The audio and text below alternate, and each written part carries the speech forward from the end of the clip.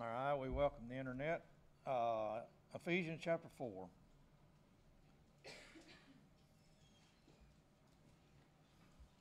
In Ephesians chapter 4, verse 1. Ephesians 4:1. I, therefore, the prisoner of the Lord, the time when Paul's imprisoned, so this is what they call the prison epistles, beseech you that you walk worthy of the vocation wherever you're called. And in this study, number one, you should figure out what your vocation is, or you could never walk worthy of it. And you're called, and that vocation's been part of that calling. And so if you don't know your vocation, and it's a lot simpler when you first start out the basics. Women, you're to love your husbands. Husbands, you're to love your wives. But that's not your vocation. That's just your way of living. Look in Paul's writings and see what your vocation would possibly be. I think a lot of people, and don't get upset with me, and this is not because I'm going to pass the plate or anything, but most people forget that giving is part of your vocation. There's no doubt about that. It's called fruit, and it's a vocation that if you do it cheerfully, there will be a reward based on that part. Not all people are called to be preachers and pastors and teachers and apostles and whatever, but you must be called for something. Or he wouldn't write the verse, right? Would he write the verse if you're not called with a vocation? Yea or nay? No. Does it have a walk involved? Yes. Okay. Verse 2. This is how you walk in that vocation, with all lowliness and meekness, with long suffering, forbearing one another in love, endeavoring to keep the unity of the Spirit. Now the first part we want to discuss is the unity, and we'll use that word right there, and then we'll have Spirit, and then we'll have faith in another verse.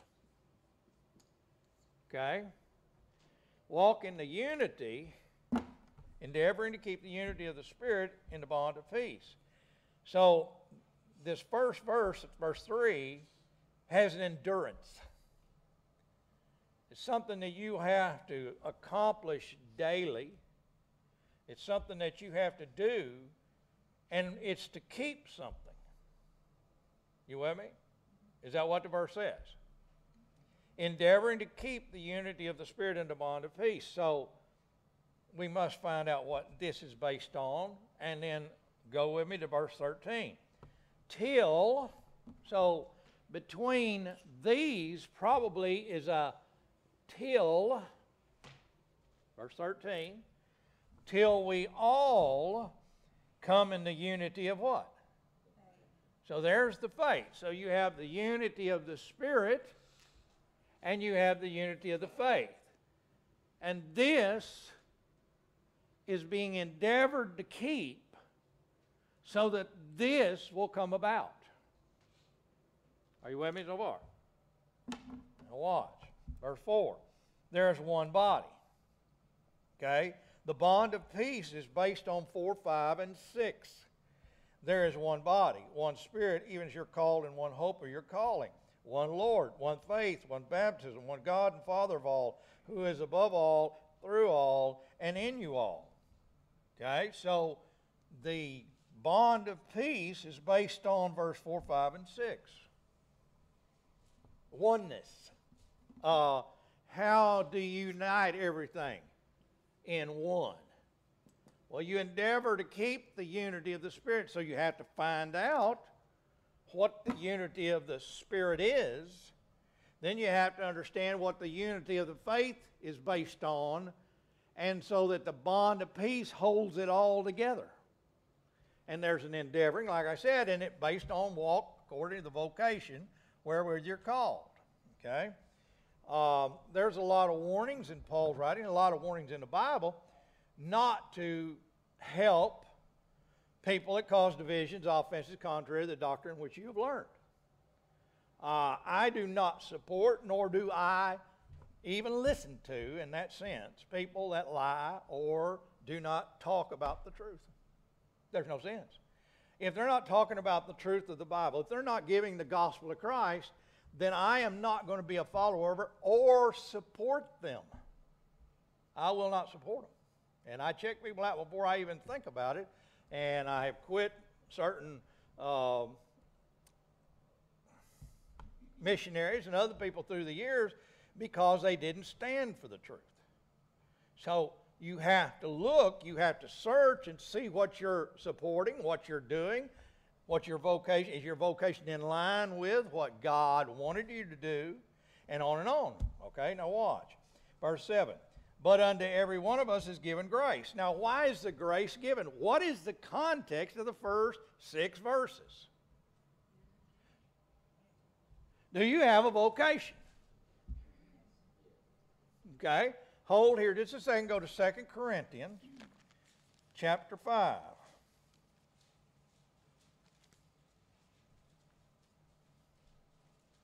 I apologize.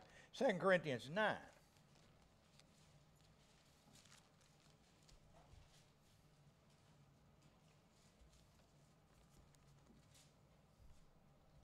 In 2 Corinthians chapter 9, now I'm going to read this verse. You tell me if you really like this verse.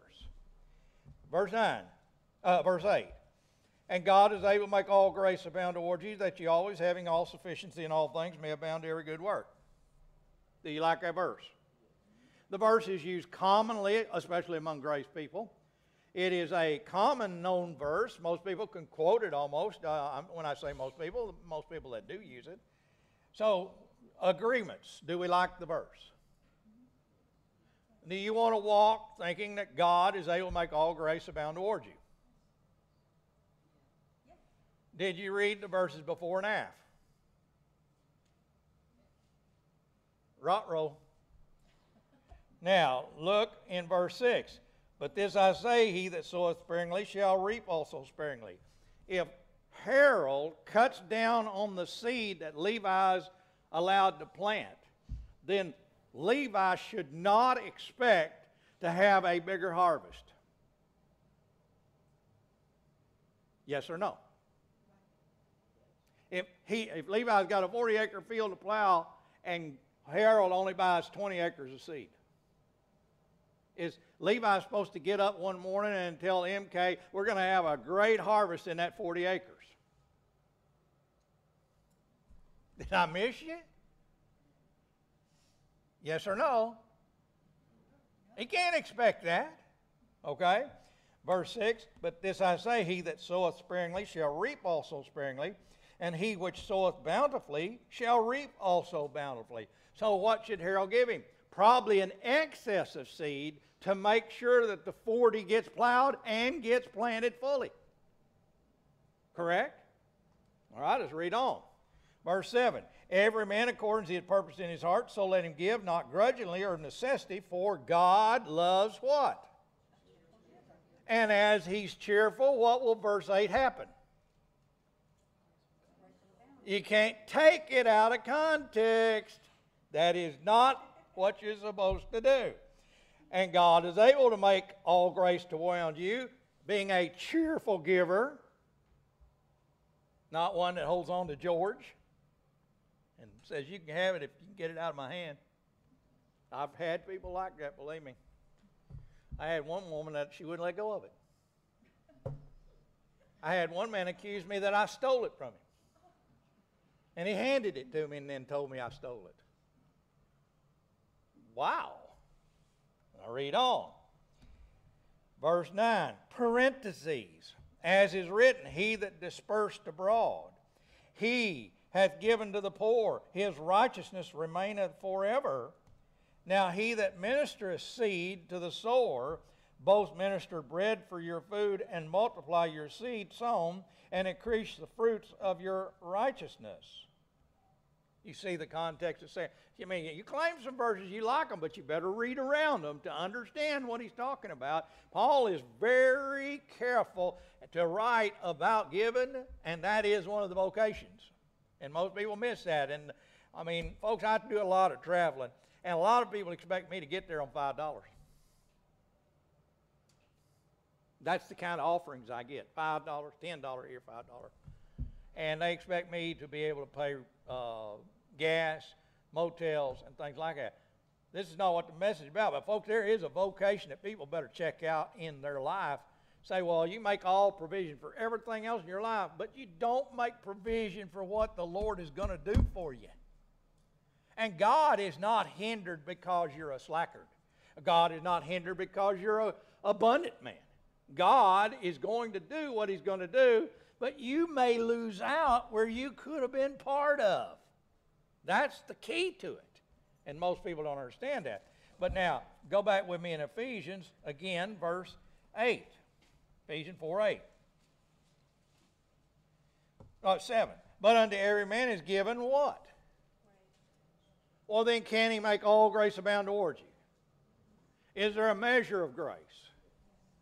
Then if God called you in a vocation, will He give you the grace to do your vocation? You think God would call you in a vocation and then cut you off? No. Okay? When I began to preach, I believe 2 Corinthians 1 Corinthians 9:14.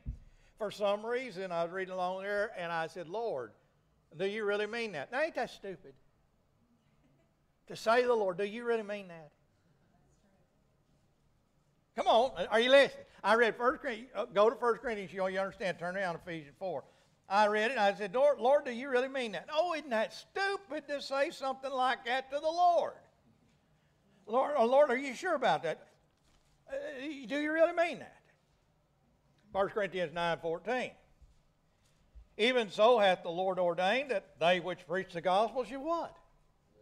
I said, Lord, did you really mean that? I mean, in this day and age. See, that's one of the questions that people say. Times have changed. This is a different age. No, it ain't. We're in the dispensation of what? Of grace. Then things are going to be done by grace. Until the body of Christ, which is the dispensation of grace, leaves, things are going to be done by grace. So I said, Lord, do you really mean that? And they hit me right in the face. He wouldn't have wrote it if he didn't mean it. He wouldn't have said it if he didn't mean it. So that's where the ministry I had began. So when I was out picking up beer cans to buy food, I said, Lord, I believe you've deceived me. No, He let me find the beer cans.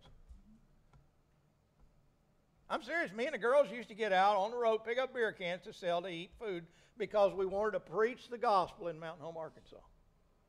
And it began with one person coming, and then later on another person, then another person, and finally we had a fairly good-sized class, and the same people are there still today after many years, and all of them will tell you about the gospel of Christ.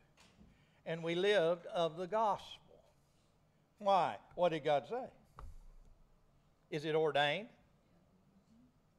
It's ordained that they that preach the gospel should live of the gospel. So how do I go to these classes out here? Folks, I love you, but $200 a week don't pay traveling. You think it does, Harold? Not very far. I love you. I'm not asking you for more. I'm asking you to do your vocation. I'm not asking you for anything.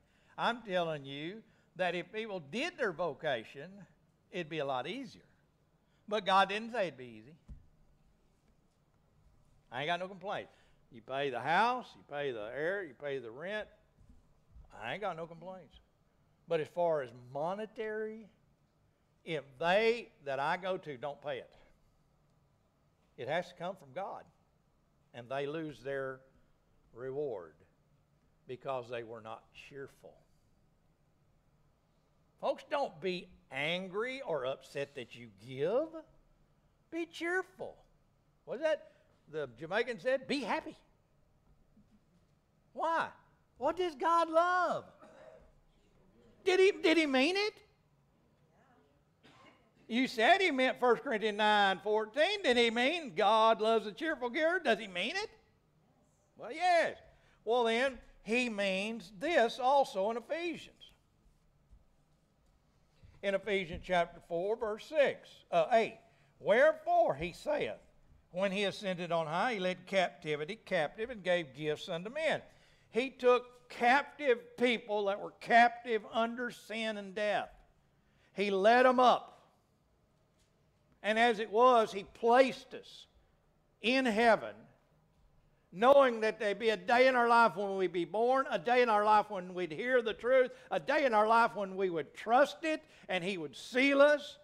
And we are now in Christ, seated at the right hand of the Father. He led captivity captive, gave gifts unto men. Well, why did He give the gifts? How does faith come? And hearing by? Okay, let's read the verse, read on. Parentheses. Now that He ascended, what is it but that He also descended first into the lower parts of the earth? Oh my goodness, He did go into hell. Yay? Is hell in the tomb? Nope. Where is it? In the heart of the earth? Where did He go? Okay. He ascended for, verse 10, He that descended, the same also that ascended up far above all heavens, that He might fill all things. Okay, so if there's all things, all right, now Jesus Christ had to die. He was buried. The tomb had Him, here His body. Down here His soul's in hell. And the day come when He got back in His body, and His body ascended to the Father. Okay? Now, everything that He did, now His life is the life of righteousness. Did He not do everything righteously? His ministry looks like a failure because when He dies, He has no clothes. He has nothing. We put great stock in how much things we have and our clothing and how we look and all that. Jesus Christ did not have a piece of clothing on Him when He died on that cross. He had no place to lay His head. His life was not based on what He could accumulate. His life was based on saving you. That's what He was after. And so He had to defeat death. For He died because He was made sin, and then He died for our sins to defeat what we are going to get if He's not involved. We will die. Okay? So, if I read this verse again, in verse 10, He that descended, the same also that ascended up far above all heavens, that He might what? So there's something that had to be filled, and it is the purpose of God. He's going to fulfill all, He's going to fill all things, right? Now let's read on. Verse 11. He gave some apostles, some prophets, some evangelists, some pastors and teachers. All right? Go back with me to verse 8. Wherefore He say, when He ascended on high, He led captivity captive, gave gifts unto men. Skip the parentheses of verse 9 and 10. I'm going to read 8, and then I'm going to go to 11. Wherefore He saith, when He ascended on high, He led captivity captive, and gave gifts unto men. Verse 11, He gave some what?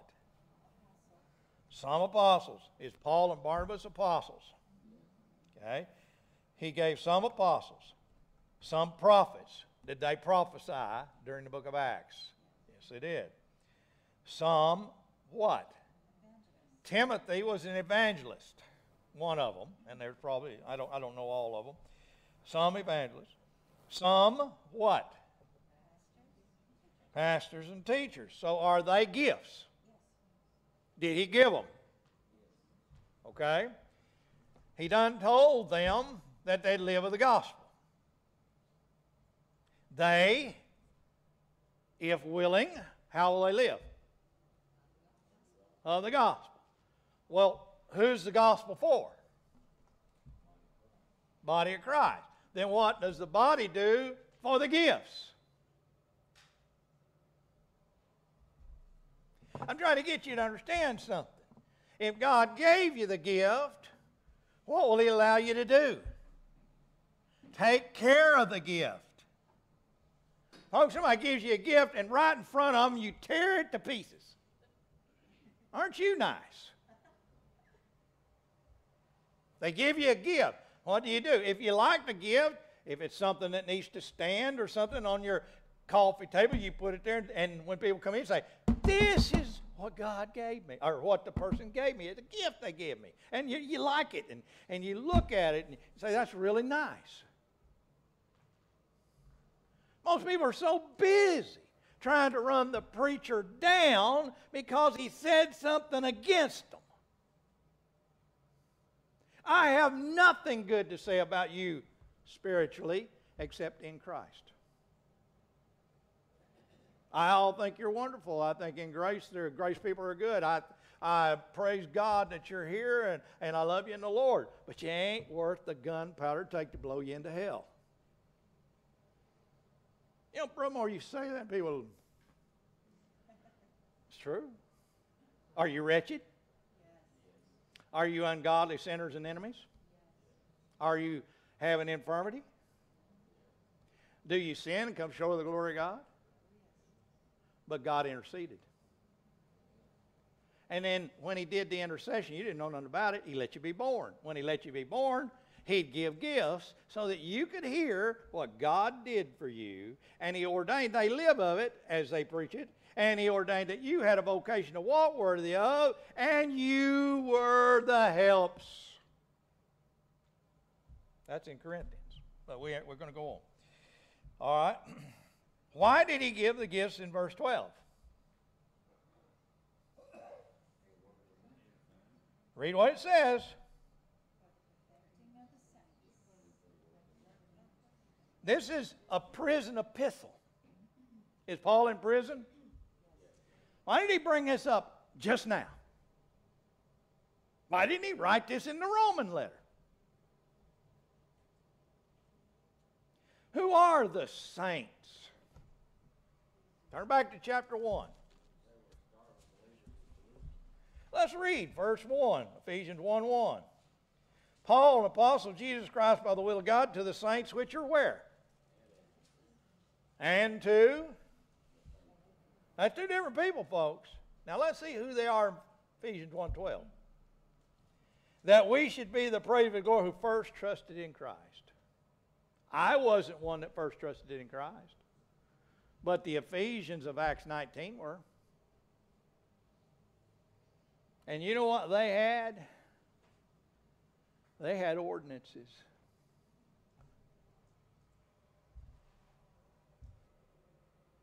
Turn to 1 Corinthians chapter 11.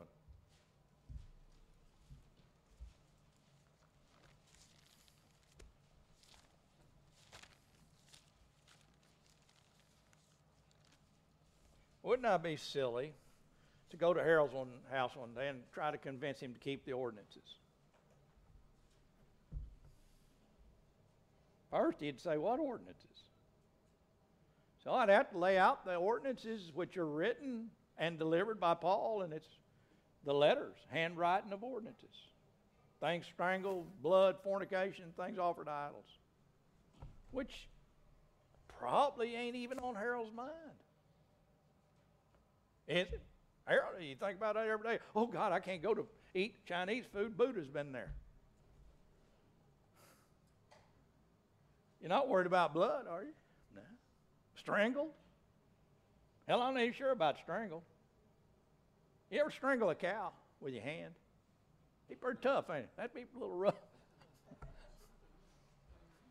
Strangle, you go back in the Old Testament, it's rough to find. The blood thing, the Romans took an ox up on a stairway, up on a box. They would cut his throat, people walk under it and get blood on them. That was a sacrifice. Obviously, are they under the dominion of the Roman Empire? Then he's telling them Gentiles, the ordinances were delivered to, don't do that no more. Right? Is it called handwritten ordinances? Okay? Do you believe you should keep them? 1 Corinthians 11:1, be ye followers of me, even as also am of Christ. Now I praise you, brethren, that you remember me in all things, and keep thee what? Did God write that? Now what are you going to do? You just lied to me. You said you wasn't supposed to keep them. Did I do something wrong? Did you read that? Let's read it again. Now I praise you, brethren, that you remember me in all things and keep the ordinances as I deliver them. unto you. You don't even know what they are, do you? You don't even know where they came from, do you? Well, you know, that could be because you weren't the first saints that trusted Christ. Now let's go to Colossians and see if you like this book. Folks, I lost my dear chiropractor, my adjuster. He adjusted my body to where my spinal cord worked right. Your spinal cord gets pinched, or if it's out of position with the bones, you do not operate right.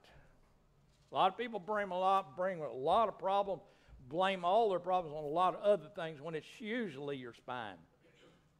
Because your spine, all your nerves flow through it.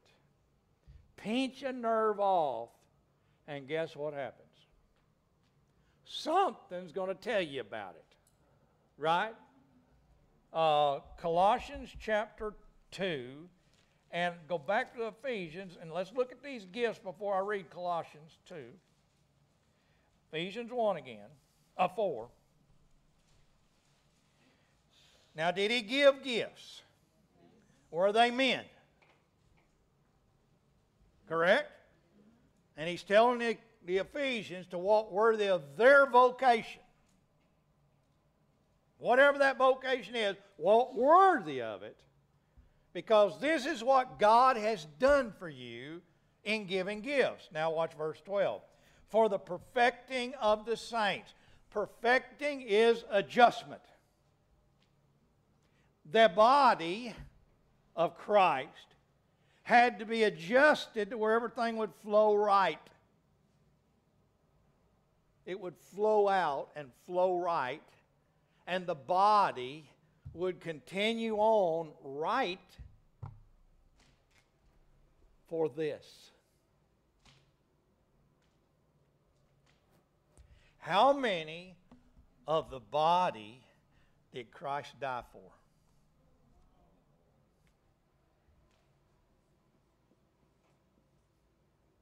How many are in the body right now?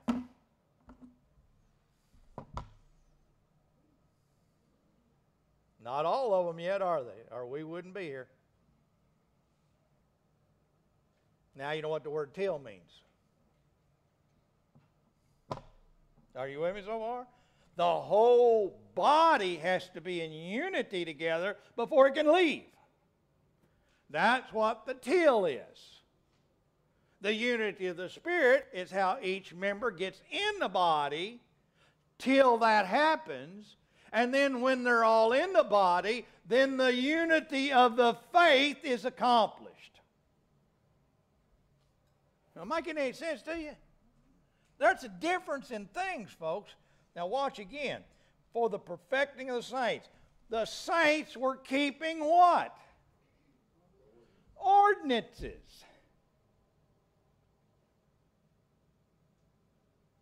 Now, if that's so, turn to 2 Timothy and give me Colossians 2. Was Paul in prison when he wrote Ephesians? He was, wasn't he? Okay.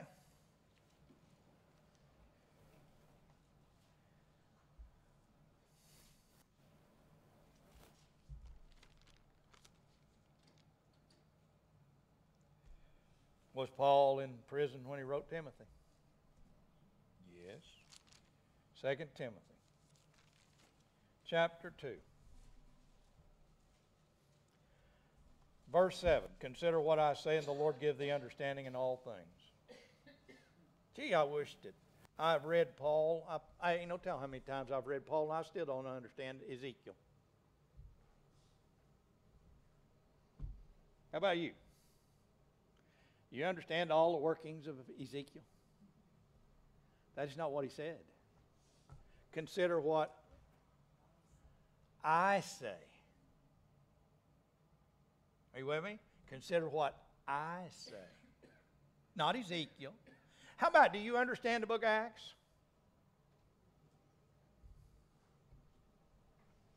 Or do you get a little turnaround why he's doing this and why this is going that way and in Acts 16, Paul baptized a jailer, and there's some men.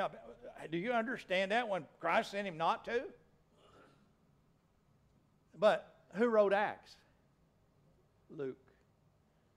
Did that verse say, consider what Luke says? What did it say? Consider what I say, and the Lord give thee understanding in all things. Understanding of what?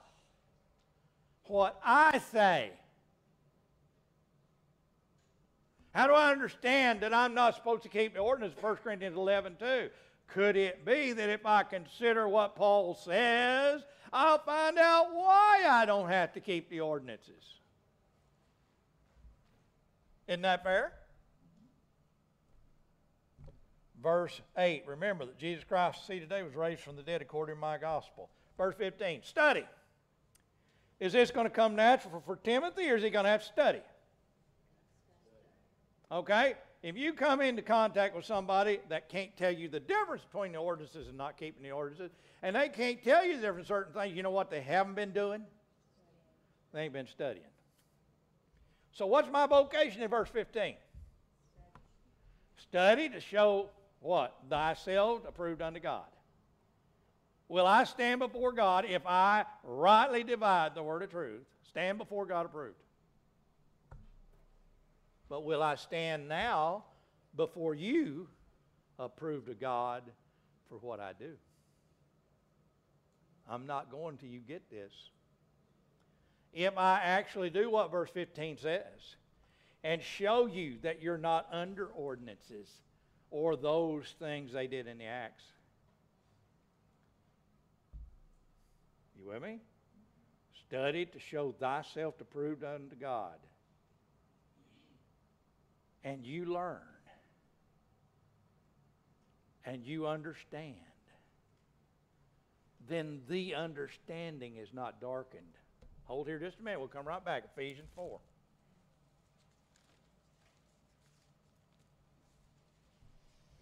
Verse 17. Ephesians 4:17.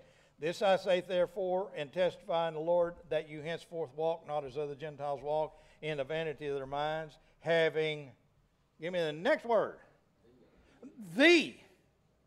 Not understanding, folks. There's the understanding. There's an understanding out there to be had. Having the understanding what? Darkened. Being alienated from the life of God through the ignorance that is in them because of the blindness of their heart. The understanding, in considering what Paul says, number one, Christ died for our sins, according to Scripture, and he was buried, and he rose again the third day, according to Scripture. If you trust that, God seals you. How will you understand you got sealed? Ephesians 1:13.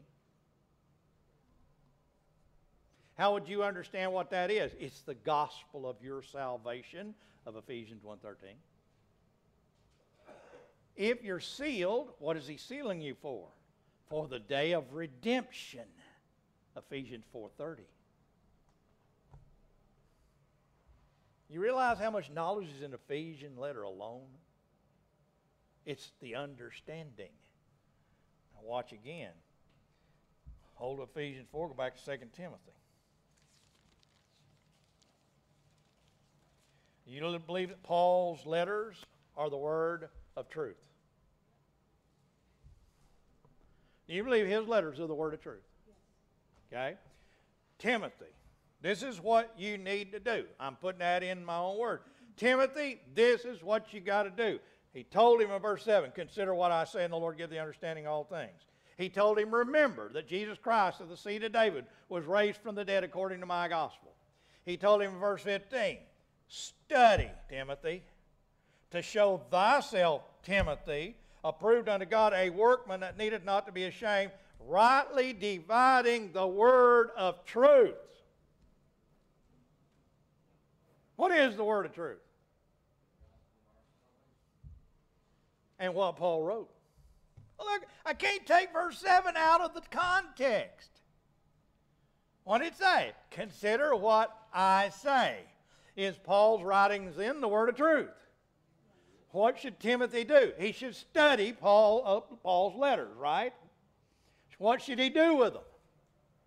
Rightly divide them. Did I show you that at one point in Paul's ministry he had to keep ordinances? Did you read it? Did God mean it?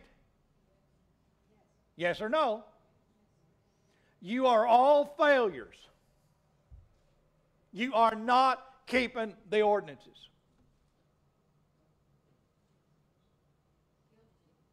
Because I never taught you to. Then did I do what Paul said? Go back with me. Let's see. Colossians. How many of you were knowledgeable of the Colossian letter in religion? How many of you were knowledgeable of Paul? Okay, Colossians chapter 2. Verse 13, and you, being dead in your sins, and the uncircumcision in your flesh, hath he quickened together with him all, and having forgiven you all trespasses. Somebody said one day, why did he put trespass instead of sins? Well, he just said you were dead in sins and the uncircumcision of your flesh. But he said he had forgiven you what? All trespasses. What were the Colossians doing? They were trespassing the ordinances.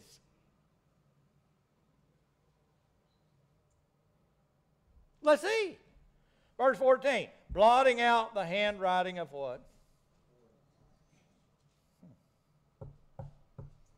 Then the faithful are forgiven too.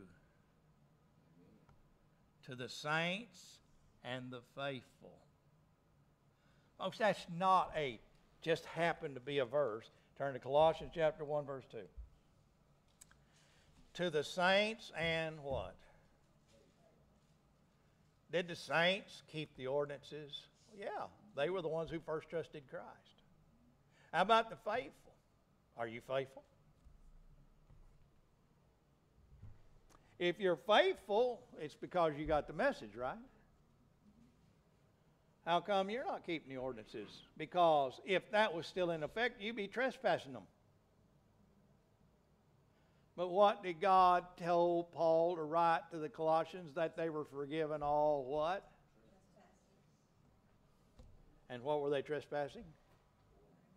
The ordinance. My gosh, folks, we can't take it out of reference. Turn to Colossians 2:14. Blotting out the handwriting of ordinances that were against us, which were contrary to us, took it out of the way, nailed it to his cross. Oh my goodness, we have an understanding. When Jesus Christ died, he died for our sins. Would they later be ordinances written down? Yes? Did Paul deliver ordinances? In the delivery of the ordinances, still at the cross, they don't make any difference. Men make difference, folks. Men accuse you of this. Men accuse you of that. Men try to straighten you out in this. Men try to get you to live by this. Men try to get you to live by that. The Colossians trusted the Lord. They were sealed with that Holy Spirit promise. They were God Almighty's children. They were adopted children. And in doing so, they didn't give a flip about ordinances. And God wrote a letter through his gift, Paul, in prison, because he was put in prison, because he had enlightened the first trusters, the saints, that he was turning to the Gentiles.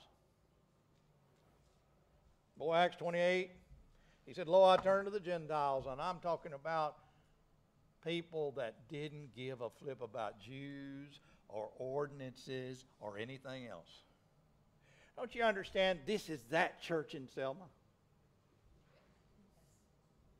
This is the church that knows they're forgiven without works. This is the church that doesn't have any ordinances or rules and everything that all the churches do, because you see, the churches have rules of coming in and dressing and all kinds of things, and they don't even know what the original 4 ordinances were in the first place. I wonder what happened if you went to First Baptist and tell them, how come you're not keeping the 4 handwritten ordinances? Well, they're going to look at you and go, what have 4 handwritten ordinances? I said, the doctrine you're trying to promote, the people that followed that church had ordinances. Where do you get the liberty not to keep the ordinance, folks? We have to understand why we don't do what we do. Now, why is it that you don't want to get baptized? Baptism is a work in the Bible. It's not an ordinance. It is a work in the Bible to be done. Are they not getting baptized in Acts chapter 2, 3, 4, and on down? Why is it you have a right to come in here and say, I don't need water baptism? Go back to Ephesians 4 and watch. And I apologize, just before you go, Colossians 2, let's see what it says. Verse 16, let no man therefore judge you in what? What in the world is he talking about? Verse 15, having spoiled principalities and power, he made a show of them, openly triumphing over them in it, that's the cross. Let no man therefore judge you in meat or in drink or respect of holy days, new moons or Sabbath days or eclipse or whatever else you got to do. Now think. What would somebody come in on the Colossians try to do? Judge them. And they didn't have to worry about it. Neither do you. You can drink whatever you want, eat whatever you want, do whatever you want. You don't have to worry about Easter, Christmas, or any other days. This wasn't given to you in the first place. You don't have to be a good Christian. You ain't. You don't have to be a good person. You ain't. You don't have to dress like a Christian and be a good Christian. You ain't. And you don't have to. You can sit at a table in your Bible study and people say, oh my God, look what they've done in that church.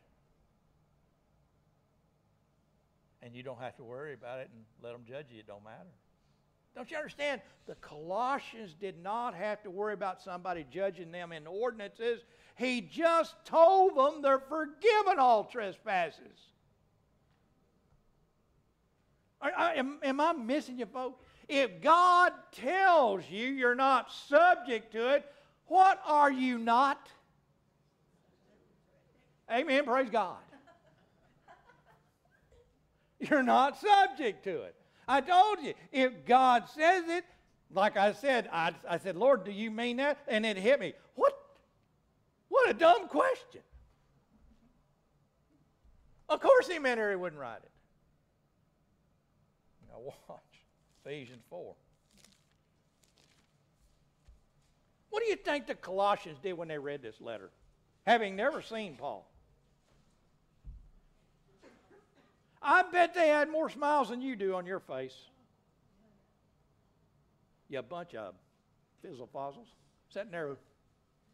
Be happy. You're not subject to anything. And God gave gifts to let you know that. And He gave you a vocation to earn a reward. He gave you the grace to do your vocation.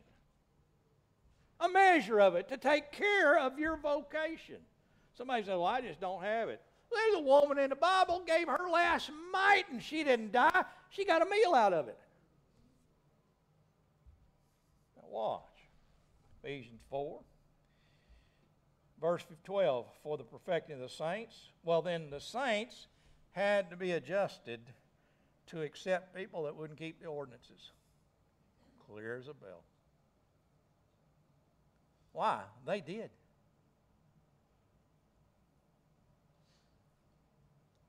Didn't they? Didn't the first believers have ordinances they kept? Then God is perfecting them. Why? Because He's reaching out. He's taking away the ordinances. They're blotted out. And He's letting the gifts go to totally unworthy hearers. Explain to me why you should have got to hear.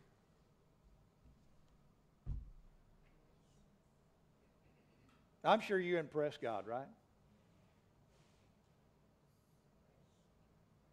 Some people don't believe they have underarm stink. Saw Seinfeld, and he's supposed to take his shoes off. He was in an Oriental fingernail place. And he said, I don't take my shoes off. I have foot odor. Well, you got an odor, and it ain't sweet smelling to God. We stink in the nostrils of a living God in what we've done in our life. There's none good. There's none that doeth good. There's none righteous. There's none that understand. There's none that doeth good at all. We're wretched. We have a vile body in an evil world. How in the world can God accept us? When Jesus Christ offered himself up, he was a sweet-smelling savor unto God. And oh my goodness, that's in Ephesians 5. When he hung on that cross, that sacrifice was a sweet-smelling savor in God's nose for you. It was God's sacrifice to clear you up. And when his son went to hell, he forgave you and raised him. Why would you ever be sad? Why wouldn't you walk according to your vocation cheerfully? Why wouldn't you be happy? Why? Because you've let the world get you. And the pressures of the world instead of getting in the book and being filled with the spirit of understanding. Now watch. Verse 13. Till we all come in the unity of the faith and the knowledge of the Son of God unto a what? Do you know what happens with these two, the saints? They first trusted. And the faithful, when they start hearing the truth, what's he going to make? He's going to make one new man. And when that one new man is finished, fill all in all, it'll leave. And when it leaves, then God will go right on with his program that he had without us. Are you all right? Understand? He made one new man.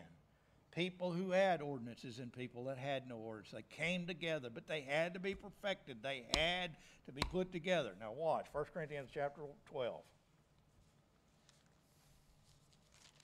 How do we endeavor to keep the unity of the Spirit? Well, here's the unity of the Spirit, brother. 1 Corinthians chapter 1, verse 13. 1 Corinthians 12, 13. I apologize. 1 Corinthians 12, 13. For by one Spirit are we all baptized into one body. Oh my goodness. Hold that. Go back to Ephesians 4 and compare it. Let's see what the gifts are supposed to know here. Ephesians chapter 4. Verse 4. There is one body. Not two. Folks, these are not two bodies. There are two groups of people that are going into what? One body. How do they get in there? By the gospel of their salvation. Okay? Now watch. For there is one body, one Spirit, even as you're called in one hope of your calling. Well, wait a minute, let's go back here. 1 Corinthians 12. For by one what? Read it with me. Spirit are we all baptized into one body, whether we be Jews or Gentiles, whether we be bond or free, have all been made to drink into one Spirit. How'd you get in the body? How'd you get in the body in the verse? By one Spirit. We were what? Oh my goodness, it ain't water. Is it? Let's see, Ephesians again, chapter 1. Boy, this Ephesian letter is just crammed full of this stuff. Ephesians chapter 1, verse 12, that we should be the praise of his glory, who first trusted in Christ, in whom you also trusted after you heard the word of truth, the gospel of your salvation. What was it? Christ died for their sins. Folks, they didn't know it. And all of a sudden God tells them, Christ died for our sins. Now watch, the gospel of your salvation. In whom also after you believed you were, oh, praise God, what's the word? Sealed. How? How do I get that Holy Spirit promise? Ephesians chapter 3, verse 6. That the Gentiles, oh, I bet that's them faithful ones that ain't got no ordinances. I bet that's them faithful ones that nobody thinks they ought to be in the body because look at them. They eat anything they want. They do anything they want. And they walk around telling everybody they're forgiven. Look at verse 6. That the Gentiles should be fellow heirs.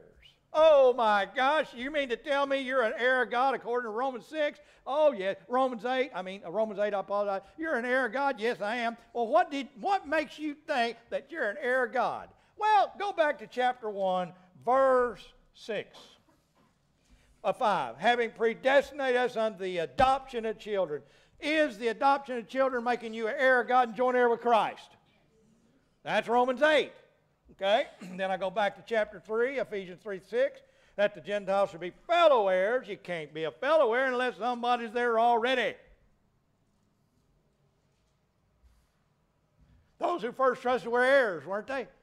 But they got put ordinances on them because God was reaching in there and getting elect Jews all the time. And Jews require signs, tongues, and other things going on in the book of Acts. He didn't tell you to consider what Luke said. He said, consider what I say. Well, I can go to 1 Corinthians 13 and find out that tongues would cease. Now watch again, Ephesians 3, 6. That the Gentiles should be fellow heirs, same body. Why? There's only one. Right? Is there one body? And partakers of His promise in Christ. How? By the gospel. There ain't more than one gospel, folks. If they did, Paul's accursed. Though I or an angel from heaven preach into the gospel to him, let him be accursed. No, you know why I know that the gospel of Christ, 1 Corinthians 15, is the true gospel? Because it's hid to every cotton-picking person around you. It is embarrassing when you ask even preachers what the gospel of their salvation is. And they can't take you there. You mean to tell me you got up this morning, preacher, and didn't know where the gospel of Christ or didn't know what it was? Well, you tell them, Christ died for our sins according to Scripture. Was buried and rose again the third day. You say, I knew that. No, you didn't. You did not know that was your gospel. You believe that's what Christ did, but you believe you had to repent, rededicate, or dedicate. You had to turn from your sins, ask Jesus in your heart, and live the godly life. And if you sin, you must confess your sin. And if it gets so bad, you need to repent or rededicate. Holy crap! Who's going to make it? What if you're in the process of rededicating the rapture company, he leaves you because you aren't rededicated yet? It's not, whatever. Folks, the reason you leave is because you're sealed with that Holy Spirit of promise, which you got because you didn't keep no ordinances, because you didn't have to keep no ordinances, because somebody actually rightly divided the word of truth for you. And you understand that God forgave you of all trespasses, and that through His blood you had redemption through His blood, even the forgiveness of sins. Colossians chapter 1, verse 14. And that you didn't need to pray or expect the kingdom to come because you've already been translated into the kingdom of His dear Son. The Colossian letter, verse 12, chapter 1, verse 13. Don't you understand what them prison epistles are, how important they are in your life? Study them. Study them. Study Ephesians and Colossians. Study them hard. Read them over and over again. Ask the Lord for absolute, Lord, don't let me put anything into them. Let me see what it says and give me that peace. Amen? I didn't do what I was going to do, but oh well. I appreciate you being here today.